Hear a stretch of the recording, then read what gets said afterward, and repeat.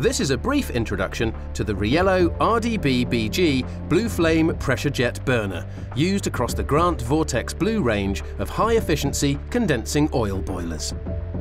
Using this burner maintains the high efficiency of the Grant Vortex boilers, but reduces the NOx emissions to well below the European limits to be introduced soon, and future-proofing the boiler against further reductions in emissions. The first thing you'll notice is the similarity with other Riello RDB burners. In fact, if you're familiar with the RDB, you'll have no trouble finding your way round this burner. The basic construction is the same as you're probably used to with the air inlet box and air adjuster on the right-hand side, the fan housing in the centre, and the control box and oil pump on the left. The photo cell is in the same position, but this burner uses an ultraviolet or UV cell instead of the photoresistor more commonly used. This is used because the blue flame on this burner can't be seen by the usual photo cell.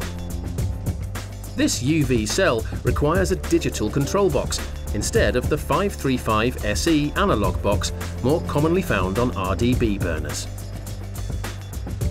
From the outside, this control box looks very similar to the analog box.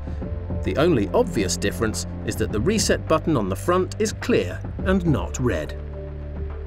This button will indicate either the operating status of the burner or any burner faults, depending on its colour. So, when the burner is running normally, the reset button will be green, and if it locks out, it'll change to red. Other operating modes and faults are indicated by different colours. Check in the installation instructions for details.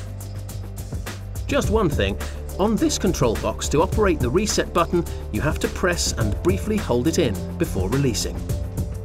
Opening up the cover, you'll see the connections are very much like the analog box, except that the UV cell has a 3-wire connection.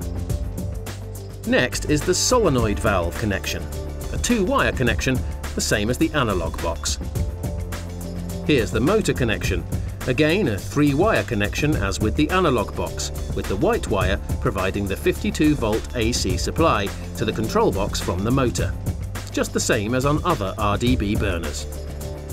This is the preheater connection fitted with a jumper, as no preheater is fitted to this burner for the UK. And finally, there's the mains connection. This is now a 4-wire connection, as the burner needs both a permanent live for the post-purge operation and a switched live to start the burner when there is a demand for it to fire. The oil pump is the same one as usually used, and it uses the same solenoid coil. Moving round to the other side of the burner, you'll see that the most obvious difference is the longer combustion head. You fit the combustion head the same way as usual, with 2 screws. Just loosen these and you can pull out the head from the burner body. Don't forget to disconnect the 2 ignition leads from the electrodes inside the head.